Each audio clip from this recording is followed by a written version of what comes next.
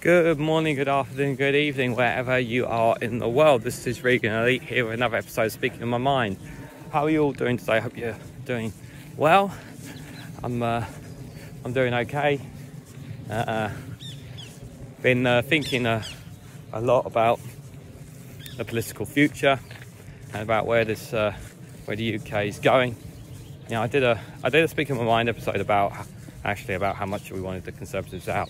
And I guess I'm going to talk a little bit about politics today because it's been a while since I kind of freelanced more about politics, because I don't normally freelance it. I speak about it in relation to the articles and whatnot that I talk about there, whereas here I've kind of like got an open mind about it. So, you know, looking at the landscape and where things are right now, it is, you know, when you look into the details, it does look quite dejected, very downward, very poor, and it does make you feel like things will never get better, if you know what I think. Or the saying is, sometimes it will get worse before it gets better. Many people feel that, you know, that they need to vote Labour because of the way the electoral system works, and I get that. Some people just feel like they're not going to vote at all because there's no point, and there's obviously lots of policies and promises of what people are going to make, and saying they're going to do this and they're going to do that, and it's just like, yeah, we've heard all these things before, and then you just don't deliver them. You know, they say they're going to do something and they don't deliver it, you know, and it really does put into question how much there is trust and whatnot in politics. And what's really quite infuriating is how many scandals that have been going around. Like, the thing is, if the mainstream media have reported the amount of scandals as publicly as well as they should, they don't publicly report them enough, but if they publicly did them enough on news sites and enough news sites and enough in papers and whatnot, there'd be so much more anger in the UK. There's already anger, but there'd be so much more of it. It really would, guys. If people knew the amount of scandals, if you put all the scandals together, you know, and literally people see that, it really does open the eyes of a lot of people, and questions about the integrity of our politicians. And let's be very clear here. For those who are supporting Labour are no way near, shape or form clean in any way, shape or form. I know I have the staunch Labour defenders part of the subscriber account, and I appreciate their support. But make no mistake about it, Labour are not clean. Yes, they are not as dirty as the Conservatives. That is true. It doesn't change the fact that Labour haven't had their own skeletons in their closet, and I've covered them on my channel. You may not like it and you may not agree with it, but the skeletons are there for the Labour Party. Liberal Democrats have obviously lost a lot of credibility when they went into the coalition with the Conservatives, and they had a stupid leader in Joe Swinson, thinking that they were going to be bold enough to win the election in 2019, and she ended up losing her own seat, which was made a complete absolute mess of themselves, the Liberal Democrats, after that. They really did. You know, them standing obviously on the platform of rejoining the EU and all that kind of stuff, second referendum. And Jeremy Corbyn, you know, I will say, you know, he's at times it felt like his heart was in the right place and his policies were in the right place, but you know, he was just too much against the establishment, and because he was so much against the establishment, the mainstream media ripped him apart at every chance that they could get and discredit him, and it hurt him. And those within Labour obviously ousted him as well. And you've got to be willing to compromise, and he did not do the compromises whatsoever, which is very frustrating to say the least. But as for the Green Party, you know, I think it's a real shame that Caroline Lucas is heading out. So, you know, when you hear her speeches in the House of Commons, you know, you feel like she's such a breath of fresh air, in that house, and they're going to be losing her. Now, unfortunately, sorry to say this, as much as I'm quite a supporter of the Green Party, some of the stories I've been hearing lately are very troublesome.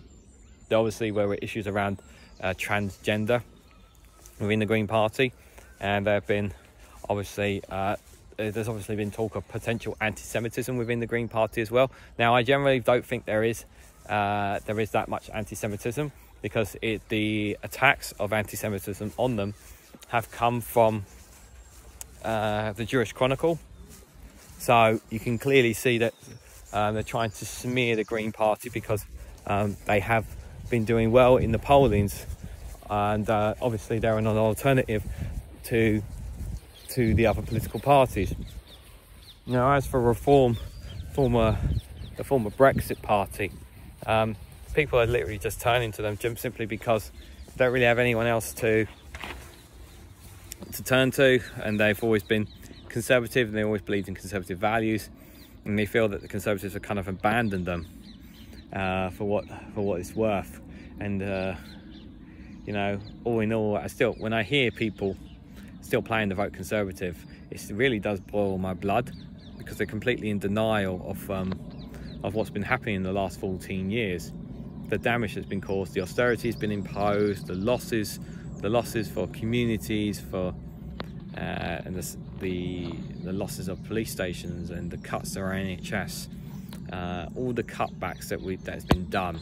And it was all supposed to be like about reducing the debt.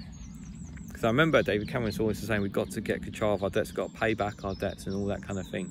And now we hear ourselves we're in more debt than before. And you ask yourselves, well, what was the point of all these tax cuts and austerity when we're supposed to be paying back the debt? And then I ask myself, where's all the money gone? And obviously Brexit happened.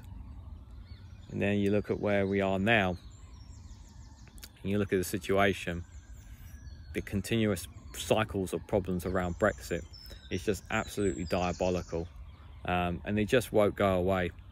No matter how much people keep saying it's over, it's done, get over it, it will never end. It will never be over until we are back in the European Union, because not only are there people that are there political activists and parties and communities out there intent on getting the UK back into the EU, but there's a lot of experts, a lot of businesses who are going to suffer, and telling them to adapt is not, and telling them just to accept it and just to adapt, well, no. You know, for them, some of them, their whole business relies on being a part of the EU, and now their business is going to suffer and they're going to go, which means less money for the economy, which means everyone is worse off. The not having the freedom of movement, because when we had freedom of movement, we were able, that those who crossed over the border from France over to England, we were able to send them back to France because of the because of the agreements that we have with France. We don't have that agreement anymore because we're no longer part of the EU, which means we are taking in more migrants. As a result of that, that's playing a factor into it. Oh, you didn't know that? Oh, they didn't want to tell, you know, the Brexiteers didn't want to tell you that, did they?